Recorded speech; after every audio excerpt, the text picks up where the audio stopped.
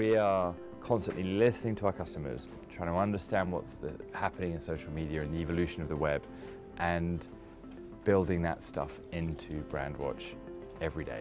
One of the trends that we've seen in the market is the need to take, or the opportunity to take social media data and social media analysis off the screens of analysts sitting in kind of the back room and onto walls and public spaces for other people to see.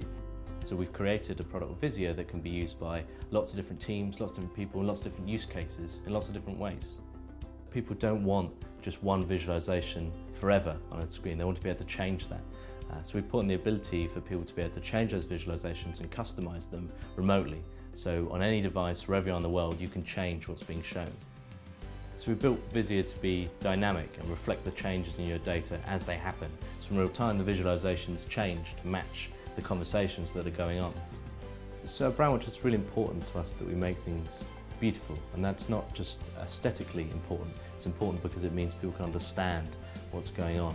We're giving an enormous amount of control to somebody behind the scenes to be able to allow data to tell a story up on big screens on the wall in multiple locations. It's exciting, it's innovative. I think it's, yeah, it's really exciting.